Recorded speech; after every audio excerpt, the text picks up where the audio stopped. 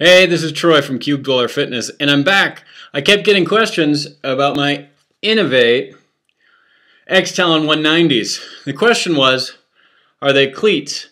I plan to use these on the Tough Mudder because I want some traction when I'm running through the mud. Check out my full review. After doing tons of research, I concluded that these are the ultimate Tough Mudder footwear. But the question kept coming, dude, are those cleats? I mean, you can't use cleats on the Tough Mudder. Can you imagine someone climbing over you with cleats?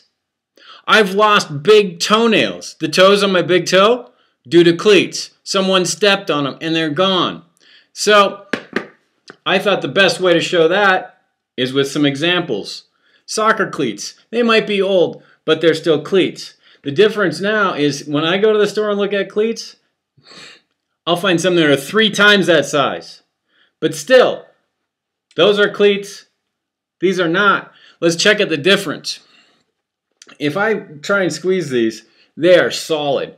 If someone was going to try and climb on me, you imagine that on the head. That's going to hurt. These, you're not going to be able to tell, but they're pliable. You check this one out. There's one. I can bend it. So if someone's climbing on you to get up over the Berlin Wall on the Tough Mudder, you're going to survive. You're still going to help them on the next wall, probably. Because these aren't cleats.